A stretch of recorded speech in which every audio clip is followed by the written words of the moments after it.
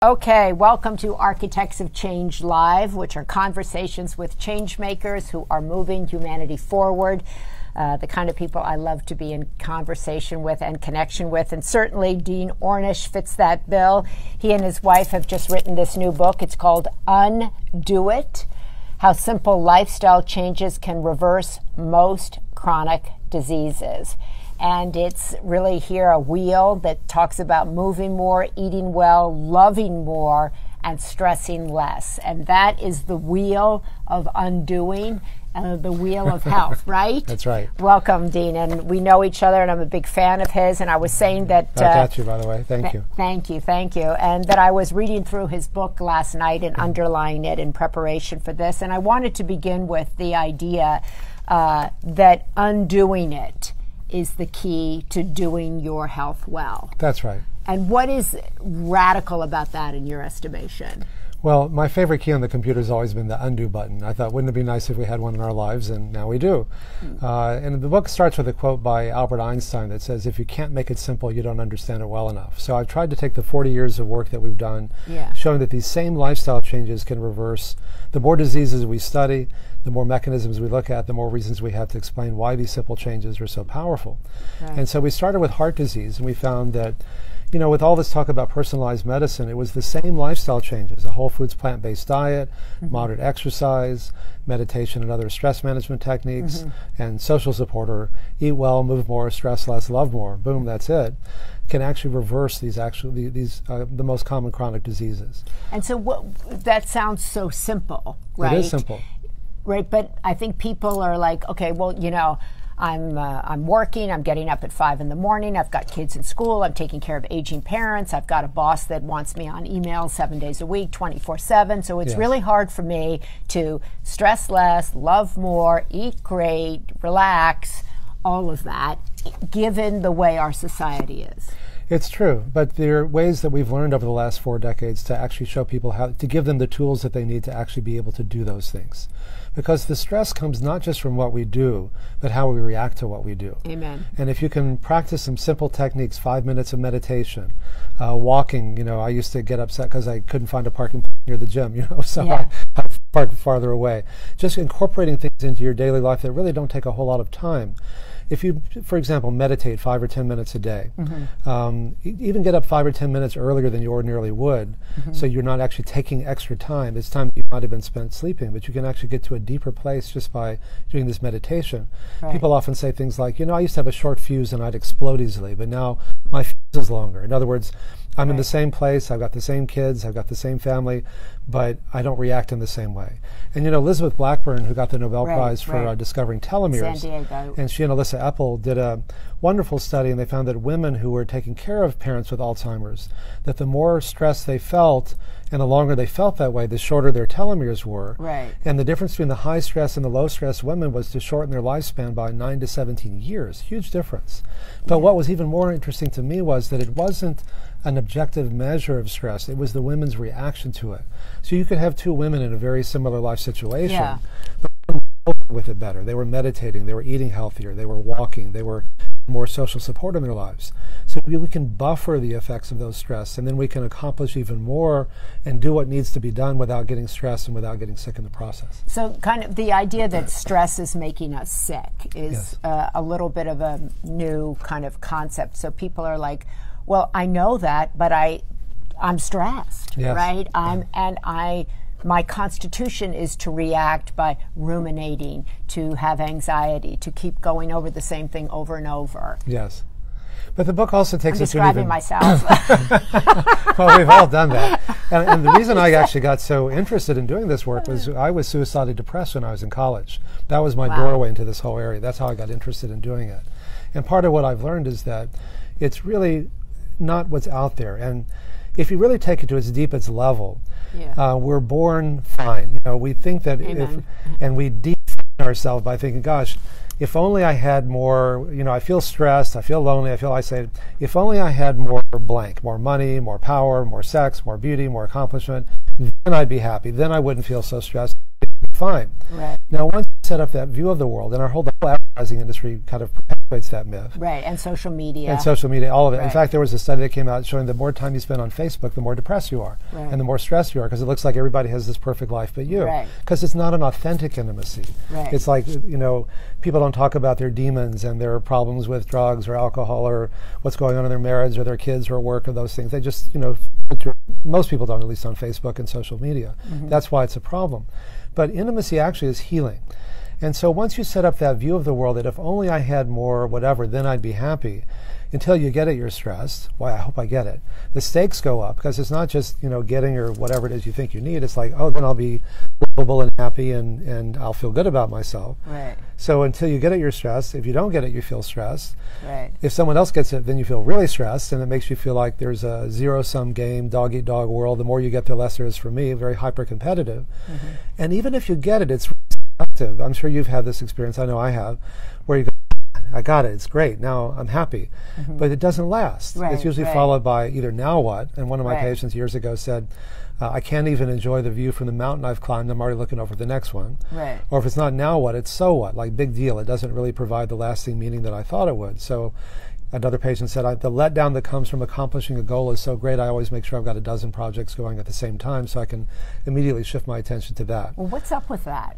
Well, what's up with that is that's how most of us live. So the point of all of this in this new book, really, is that these meditation techniques and stress management techniques, the ancient swamis and rabbis and priests and monks and nuns didn't develop these techniques to manage stress, to unclog their arteries, to perform better in sports or whatever. It can help you do all those things. Right. They're really powerful tools for transformation, to help us quiet down our mind and body, to experience more of an inner sense of peace and joy and well-being. In fact, I learned this from a spiritual teacher named Swami Satchidananda when I was suicidally depressed, who helped me really use that experience of suffering as a doorway for transforming my life. And he liked to make puns. I like that. Pause a second. I think that's a really powerful thing you just said, is to allow your suffering, and everybody has suffering, to be a doorway. To be a doorway to transformation. Exactly. So that is a very powerful thing for anybody who's out there suffering. And I always think that in these holiday seasons, people really do suffer, they struggle, and they, it's for so many millions of people, it's a tough time. They're isolated, they're lonely. And if you think for a moment to just pause in a second and say, okay, I'm who Dean was many years ago, and I want to use that to transform. Yes. So how do you do that? Yeah. Good question. I love that we're going this direction. By the way, I don't usually get a chance to talk about this. Yeah, we'll circle back. Cholesterol and blood pressure and so on. This is much more interesting. For me, it's a conspiracy of love in many ways, because that's kind of the Trojan horse that allows me to talk about what's most important, which is what we're talking about now. This teacher of mine, people say, what are you, a Hindu? He'd say, no, I'm an Undu. So part of the title of the book kind of harkens back to that as well. Homage to him. That's right. Yes. But the idea is that when you practice, whether you do it in a secular or a spiritual way, whatever spiritual tradition you do it in, when you quiet down your mind and body and you feel more of a sense of peace and well-being, to realize that these techniques didn't bring that to us. That's our natural state, is to be peaceful and happy. And perhaps the ultimate irony is we end up running after all these things that we think, oh, if only I had this, then I'd be happy. And in the process of running after all these things, we disturb what we could have already if we stop doing that. And so it's a very radical idea in the sense that our health, our well-being, our sense of peace, our sense of self-love are not things that we get from outside ourselves. We have those already. We're born fine until we define ourselves, stuck in all these definitions that really ultimately isolate us from other people. So what if somebody's out there and they're saying, look, I'm suicidal, I'm manically depressed, I need this medication. That's cool that he can say that, but I can't do that. Well, I came about as close to killing myself, this was back in 1972, as you can without actually doing it. And if I hadn't got a really bad case of mononucleosis at the time, I didn't have the energy to do it. This is before I met this spiritual teacher. I wouldn't be here. We wouldn't be having this conversation. So I would just say to you and to anyone watching this, if I can do it, you can do it. These are freely available techniques that are available to anyone. And part of the value of pain, if there is a value, is that it's to say, hey, listen up, pay attention. You're not doing something that's in your best interest. Change is hard.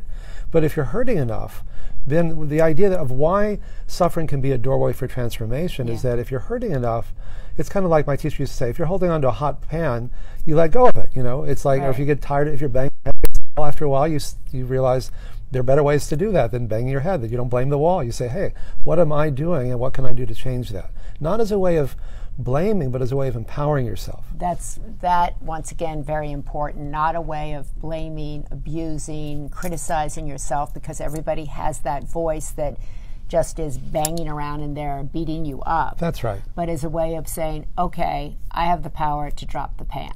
That's right. And let me ask you a question. To which organ does your heart pump blood first? Mm-hmm. What do you think? Your brain. That's what most people think. Or guys might think a different organ. But anyway, it's actually it pumps blood to itself first through the coronary arteries, so that it can then pump to your brain and everywhere else. Right. It's a great metaphor. So, we get stuck in this, am I being selfish? If I take care of myself, or I have to be unselfish? You take care, you love yourself, you take care of yourself so that you can then share that love and take care of other people. And that you can't give what you don't have. Selfish. That's certainly for many people. Like, I certainly was not raised with a message of self-love. I was raised with a message of get going. That's right. Do something, right? So how do you kind of, let's say that's the hot pan, the get going, do it, and the self-love. And I love that you put in here, along with eating well and moving, because here at this table, we've talked to a lot of people who talk about, what we should be eating and the benefits of exercise and how to decrease stress, but very few people talk about loving more. I wrote a book about love 20 years ago called Love and Survival that reviewed what were then hundreds, and now there's tens of thousands of studies showing that people who are lonely and depressed, which I think is the real epidemic in our culture. Right, I couldn't agree more. With the breakdown of the social networks, real social networks, extended families. Most people, 50 or 60 years ago, most people had an extended family they saw regularly. Right. They had a job that felt secure they'd been at for 10 years or more. They had a church or synagogue they went to regularly. They had a neighborhood with 2 or 3 generations of people. And many people today have none of those. And study after study has shown that people who are lonely and depressed are 3 to 10 times more likely to get sick and die prematurely for pretty much everything when compared to those who have a sense of love and connection and community. I don't know anything in medicine that has that. Even smoking doesn't have that powerful an impact. But it also has an impact on our behaviors, because in doing these studies over the last 40 years, I'd ask people, I'd say, teach me something. Why do you smoke? Why do you abuse opioids? Why do you work so hard? Why do you spend so much time playing video games? These behaviors seem so maladaptive to me. And they look at me, they go, Dean, you don't get it. You don't have a clue. I say, okay, well, what am I missing? They say, these behaviors aren't maladaptive. They're very adaptive. They help us deal with our pain, our loneliness, our depression. I've had patients say things like, I've got 20 friends in this pack of cigarettes, and they're always there for me, and nobody else is. You're going to take away my 20 friends? Or food fills the void, or fat cuts my nerves and numbs the pain, or opioids numb the pain, or alcohol numbs the pain, or video games numb the pain, or working all the time is a more socially acceptable way of distancing yourself from your feelings. And so in our intervention, we have support groups that are not designed the way that support groups are usually around some kind of pathology, but rather really create that lost sense of community. Because if you grow up in a neighborhood with 2 or 3 generations of people, they know you.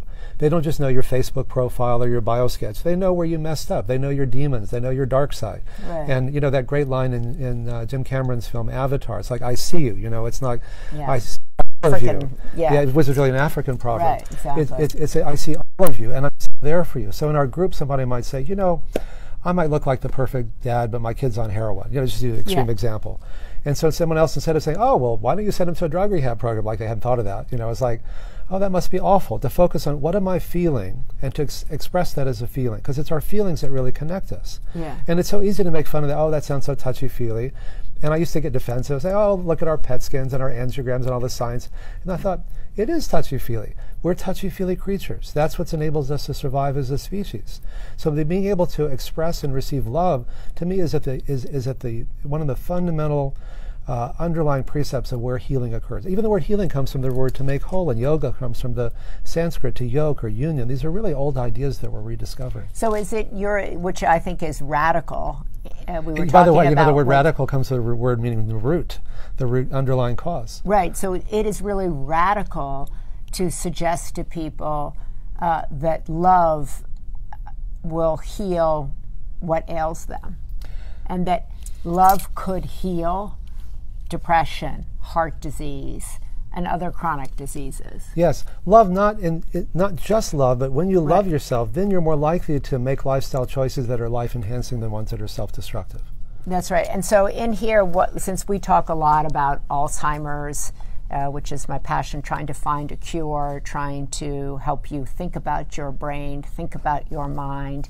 And we talk a lot about some of the things, but I haven't been talking about love as a healing thing for your mind. So, but you talk in here about change your mind, change your brain. Yes. And the idea is it's hard to get people to think about their brains because they don't look in the mirror and see it. And particularly I find for women, when we look in the mirror, we're so sidetracked by everything that's wrong or that's meeting us in the mirror that or changing about us, that the brain is the last thing that we think about. How do we get people to think about that actually change your mind, change your brain, genes, change your mind, change your brain? That's right. Well, because to me, awareness is always the first step in healing. And part of the value of science is to say these things really make a difference. You know, we think it has to be a new drug, a new laser, something really high-tech and expensive. Yeah. And something as simple as change your mind actually does change your genes. I mean, we did a study that showed that after just 3 months, over 500 genes were changed, turning on the good genes to keep us healthy, turning off the bad genes that cause us to get heart disease, diabetes, prostate, breast, colon cancer, by and so doing on. These things. By making these simple lifestyle changes. We're using these very high-tech, expensive, state-of-the-art scientific measures to raise awareness of how powerful these very simple and low-tech and low-cost interventions can be. And the radical theory that I'm putting forth in this book with my wife Anne, who's been my partner for 20 years, is that these are not really different diseases, that heart disease and diabetes and prostate cancer and Alzheimer's are really different manifestations of the same underlying biological mechanisms: chronic inflammation, oxidative stress, changes in your microbiome, in telomeres, in angiogenesis, in immune system. And each of those is directly influenced by what we eat, how we respond to stress, how much exercise we get, and how much love and support we have. So a lot of people say to me, I hear you have people come on and talk about the food we eat and the Mediterranean diet, and then other people come on and they talk about the high protein, the ketogenic diet, then people come on and they talk about being a vegan, and they talk about whoa. It's so confusing. Well, here's the thing. In this book, I debated Dr. Atkins many times before he died. Turns out his autopsy showed he died of heart failure. I did the Atkins diet in high school. So college, but now it's the keto diet. It's a keto diet. It's a paleo diet. It's the Atkins diet. It's the same thing. It keeps resurging in one form or another. Telling people what they want to hear is always a good way to sell books and magazines and so on. But it works. It works in the sense that you can lose weight on it. Yeah. But you can lose weight on chemotherapy or smoking cigarettes. There are lots of ways of losing weight that aren't good for you. Right. But in this book, I'm taking the position we've got 40 years of randomized controlled trials showing that the more diseases, we've shown that these same lifestyle changes reverse heart disease. We were the first to prove that. The first to do randomized trials showing we could reverse prostate cancer, by extension breast cancer. We did the first randomized trials showing that we can change lengthen telomeres with Dr. Elizabeth Blackburn, reverse aging at a cellular level. We did studies with Craig Venter, who decoded the human genome, showing we could change gene expression at over 500 genes. And now we're doing the first randomized trial showing we hope to be able to show that we can reverse early stage Alzheimer's disease. Yeah, so let's talk a little bit about that. I want to come back to, or we can do it at the end, because you talk about micro moments of positivity, which I think are, so I'll circle back to that. So you're excited about kind of launching a study to look at Alzheimer's, and many people, as you know, in this space said, you could never and should never say you can reverse Alzheimer's, because that's false hope to people who have mild or severe cognitive impairment. So I want to be clear here that I'm not saying, and I don't know if you're saying. Let me be clear too. Yeah. I'm not saying that we can reverse Alzheimer's. Right. We're doing a study to find out. If you can. And what sets my work apart from everyone else's is that we do research, rigorous randomized trials published in the Journal of the AMA, the New England Journal of Medicine, the Lancet, all the leading peer-reviewed journals. Right. Medicare is now paying for my program for reversing heart disease around the country. It took 16 years for them to do that, because I believe that it's irresponsible to tell people something will happen unless you've first proven it in rigorous randomized trials published in the leading peer-reviewed journals. That's what makes my work different. And so people get all this conflicting information, high carb, low fat, high fat, whatever. In this book, I'm saying, look, we've done 40 years of work. Here are the references if you want to look it up. It works. Boom, that's it. So let me just ask you, and I want to get to the Alzheimer's study in a second, because if you have somebody out there who's got Alzheimer's, pause a second, but when you talk about what to eat, yes, what should we be eating? If you want to reverse disease, yes, and I want to reverse aging. If you want to reverse aging, well. yes. It's basically a whole foods plant-based diet. Fruits, vegetables, whole grains, legumes, soy products in their natural, unrefined form. What does that mean? That means it's low in fat, it's low in sugar, and it's predominantly just that, fruits and vegetables and whole grains and legumes and soy products as they come in nature. So give us an example of a day. So, because people go fruits and vegetables, and okay, so like what do you eat? Okay, and do you do intermittent fasting? Well, I do intermittent fasting every day because I try to eat a really light dinner and not to eat very late. So that gives me like essentially 8 to 10, so sometimes 12 hours. So you don't eat after like 7 o'clock? Exactly. Okay. I mean, there are exceptions, but generally speaking. Right. And so just give us a kind of a day for Dr. Ornish. What does that look like? So people who hear soy products, what is that? Okay. Well, for breakfast this morning, I had some McCann's steel-cut oatmeal. Okay. And with a pint of blueberries on it, because blueberries are really good for your brain and other things. Right. And a tiny bit of soy milk just to give it some moisture. Okay, and then at lunch? And at lunch or dinner, it could be, lunch is my biggest meal of the day. Okay. So it could be, anything from steamed vegetables to stir fry with tofu. And then for dinner, it would be like generally a big salad or something along those lines. That's it? That's it. Now, I wrote an earlier book called The Spectrum that was based on the finding that in all of our studies, the more you change, the more you improve. It's not all or nothing. If you're just trying to stay healthy, lose a few pounds, what matters most is your overall way of eating and living. So if you indulge yourself the whole language of behavioral change is this kind of fascist, manipulative, the words, patient compliance is such a creepy word. I want to manipulate someone to change their diet, or I cheated on my diet. Once you label foods good or bad, it's a very small step to I'm a bad person because I eat bad food, and then if you're a bad person, you might as well finish a pint of ice cream because you're a bad person, right? So that doesn't work. Guilt and shame and humiliation are the most toxic emotions, and anger. So in the Spectrum book, I said, look, so I didn't call foods good or bad, because if you go on a diet, chances are you're going to go off of it. And once you call foods good or bad, then it's a small step to saying I'm a bad person because I eat bad food. So I just categorized foods from the most healthy, group 1, which are the plant-based foods, to group 5, the least healthy, the usual suspects, the high sugar, high fat, high animal protein You don't foods. eat any protein, like steak, hamburgers? I grew up in Texas eating steak all the time, 3 to 4 times a day. Chilies, cheeseburgers, chalupas, steaks, whatever. No, none of that. Not since then, no. Nothing? No. No hamburgers, no steak, chicken? No. No. No. Fish? Occasionally. But not very often. Maybe not very often. Once a month or so. Once a month. Yeah. Mostly I've been eating this way since I was 19. And I feel better. Again, part of what I've learned is that fear is not a sustainable motivator, but joy and pleasure and feeling good are.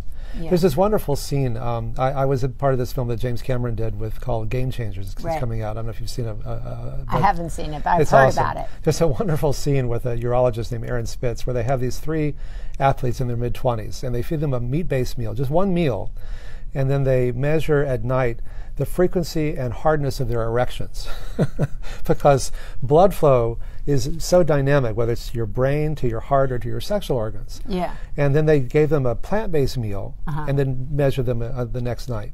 And they found that all 3 athletes had 300 to 500% more frequent erections and 10 to 15% harder after the plant-based meal than the meat-based meal. So every woman's going to go put their partner and their male partner on a plant-based diet. Actually, the film crew went on a plant-based diet after shooting this. But the idea is that's how they should sell being like a vegan or vegetarian. No one said it that way. See, that's the whole point. And these are all world-class athletes who elevated their game by going on a plant-based diet. So what does it do for women? Well, it does the same thing. It makes you look young. In fact, Christy Turlington has this wonderful website called smokingisugly.com because nicotine constricts your arteries. So in your brain, that could cause a stroke, and your heart can cause a heart attack. But in your face, in your sexual organs, it makes you impotent. But in your face, it makes you wrinkle because your skin doesn't get as much blood flow. You look 10 or 20 years older. And it's the same way with food. Whoa. But see, the idea is that fear is not sustainable. What's sustainable is joy and pleasure and feeling good. And when you realize how, and part of what I talk about in this new book, in the Undo It book, is how dynamic these mechanisms are, how quickly you can feel better or worse when you make these changes. So tell me. So it's not fear of dying, it's joy of living that really motivates us. Joy of living. So tell me, what are you looking for when you say you want to do a study to look at whether you can reverse?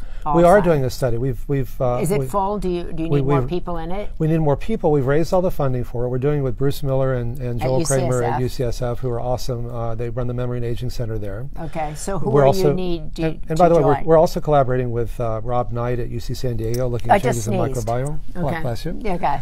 With David Sinclair at Harvard, who has the Sinclair Lab, looking at the gene expression and proteomics. With Elizabeth Blackburn measuring the telomeres. So do you need people of certain ages to join? We've just started recruiting. We've recruited about 20 of the 100 people we need. Okay. These are men and women who have early to moderate Alzheimer's. Okay. Who live in the greater San Francisco Bay Area. Okay, so if you live in you have to live in the greater San Francisco, or be willing to move there. Be willing to, and you have to have mild cognitive impairment, or do you have to be diagnosed with Alzheimer's? You have to be diagnosed with Alzheimer's. Okay, so you need to be diagnosed with Alzheimer's. You can be male or female. You have to live in the San Francisco area. And if you think you might have Alzheimer's, we will do the cognitive function testing on you to see if you have it, and if necessary, a PET scan to see if we can document that. Okay, and then you follow them for how long? So we have 100 men and women. We'll randomly divide them into 2 groups. One group will get the intensive intervention for 4 months. We'll do baseline testing on both groups. We'll do it for 4 months, and it'll be the same lifestyle intervention that we found that could reverse heart disease and diabetes and prostate cancer. The same things that we write about in this book. And then we'll test both groups again after 4 months. Then the first group that didn't get the program, the control group, will cross over. They'll get it for 4 months. Okay. The first group will get it for 4 additional months, for a total of 8 months, and we'll test them a third time after 8 months. And Luis Saihoyos, who got an Academy Award for The Cove, which was a fantastic documentary, and did the Game Changers documentary, will be documenting, we'll be following the patients in our study all the way through as well. And what about the role of supplements in all of that? Are you a believer in that? Yes, we're giving them some supplements. We're giving them some turmeric, some CoQ10, a good multivitamin, some vitamin C, some magnesium. I think that's it. But the supplements are just that. They're supplements. They don't take the place of other things. And they're going to be on a whole food diet. Same diet, and we're giving them all 21 meals a week for them and their caregiver. It's all done for free to the person. It's all done through our nonprofit institute in collaboration with UCSF. Wow. And so the point is that whatever we show, it'll be of interest. I think we're at a place with Alzheimer's that we were 40 years ago with heart disease, that there's every reason to think it'll work, but no one's really done it in a rigorous way. Right. If you look at the finger study, show that less intensive interventions, which will now morphed into the Pointer study in the U.S., the MEN study, the MIND study, the anecdotal studies show that less intensive interventions can slow or stop the progression. More intensive interventions anecdotally may make a difference, but no one's done it in a systematic randomized trial. And so whatever we show and will those be studies that Dr. Ornish was talking about are talking about lifestyle things that you can do. That's right. These same lifestyle changes in your power. So it'll be interesting to watch how that unfolds, and if you are struggling with any kind of mild cognitive impairment or any memory issues, there are things you can do. And you're not living in San Francisco, you're not in this trial, That's right. that many people think do have impact in slowing the progression of cognitive impairment that involve eating well, exercising more, decreasing your stress, loving more, and just understanding that your brain, like your waistline, is malleable. That's right. Right? All of these things are so much more malleable, so much more dynamic than we had once realized. And talk to me a minute about for better and for worse. You can get worse quickly as well as better quickly. Yeah. So I'm not going to say put down your. I like French fries, but I liked this thing you talk about, Dr. Barbara Fredrickson, and I just thought that this kind of micro moments of positivity. Yes. And I thought that's really achievable. Yes, So talk a little bit about that. Well, we were both speaking at a conference on happiness. It was the first conference on happiness in Austin. And she was just talking about, focus on things that really make a difference in your life, that we can direct our awareness to, we can go to these really dark places, but we can also go to healing places. And it doesn't take that long. We have a lot more choice about our feelings. Again, not to blame, but to empower. And having experienced the most dark and horrible places when I was so profoundly depressed when I was in college, the worst thing about being depressed is that you feel like it's a true reality distortion field. You think you're really seeing things clearly for the first time when you're really depressed. That things are bad, they've always been bad, and anytime you ever thought that they'd be better, you were just fooling yourself. That's where the helplessness and hopelessness that's really a hallmark of depression come from. It's from that distortion. And so what meditation and what support groups and the kinds of things that I write about in this book, and for that matter even changing your diet can do, and exercise, is it can reframe that for you and give you those micro moments, and more than just micro moments, of real clarity, and to quiet down our mind and body enough to experience more of an inner sense of peace and joy and well-being, and to realize that's really who we are. That's our natural state. And then we don't have to, and then when you're grounded in that state, the paradox, you can go out in the world and accomplish even more, but the intention behind it is very different. It's coming from a place of service, not I have to do these things so that people will love and respect me, because then the stresses go way up, and that's when things really get dark. I love that idea of like knowing why you're going out to do what you did. I just saw over the weekend the movie Free Solo, which talks about this young man climbing El Capitan. Right? I heard him speak at the TED conference. Oh, you did, yeah. So but it was really also about like, why are you doing that? Mm-hmm. And really the question for all of us is, you know, why are we? I saw that back to back with the movie Creed, which is why are you walking into the ring? Right. And why are any of us doing? I think that is. I'm so glad to talk to you, because this is also what the book is about, which is that I got in the habit of asking people, why do you want to live longer? You know, people assume that everybody wants to live longer. But if you told me when I was about to kill myself that you're going to live longer, I'd say, you don't get it. I don't know if I could just, and a lot of people, just getting through the day is really the issue. Yeah, exactly. And so Viktor Frankl wrote a wonderful book 60 years ago called Man's Search for Meaning, about, I'm sure you're familiar with, about concentration camp survivors in World War II. And what he found was it wasn't the strongest and the healthiest that survived. It was the ones who had the strongest sense of meaning and purpose. Mm-hmm. You could have two people in the same bunker. One survived and one didn't. And it was the one who said, I've got to survive so that I can whatever, be reunited with my loved ones, or bear witness, or write a book, or whatever. Right. So if you can help a person remind themselves about what is their purpose in life, what brings them a sense of meaning, what brings them a sense of joy, and connect to that, then I find that you create these virtuous cycles, and people are much more likely to make lifestyle changes that are healing than ones that are harmful. But I find that so many people, and I don't know if, you know, they'll say, like, I want to find my purpose, but I can't, and you telling me to find my purpose stresses me out because I can't figure out what my purpose is, and I feel really bad that I don't have my purpose. Well, so there's that, right? And so I tried to, I said, well, what brings you meaning? Yes. Right? I've written this book. I've been thinking, you know, the reflections, prayers, and meditations for a meaningful life. So kind of what brings you meaning on a daily basis, right? I love that. Yeah. So it's maybe, and I don't know, but it's kind of the idea of what gets you up. Why do I do this? Why do you do that? Yes. Why do you do this?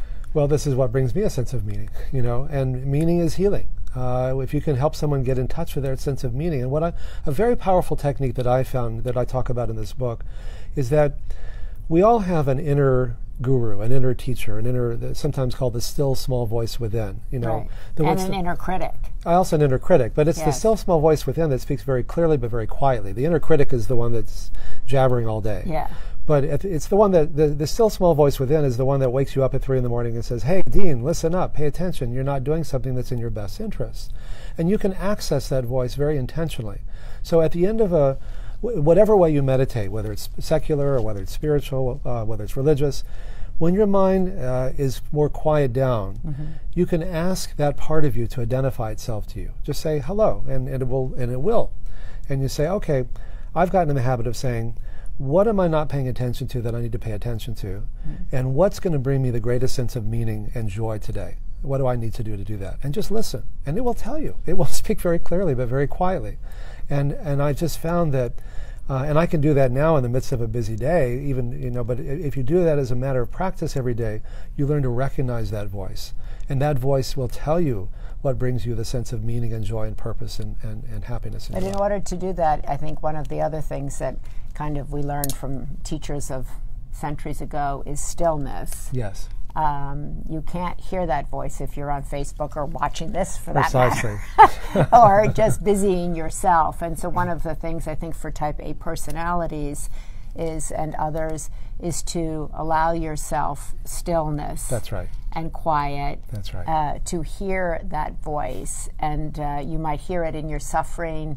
Once again, that might give you your door. That's right. To transformation. But I think the overall thing about all of this, which is what is exciting, is that you're in control.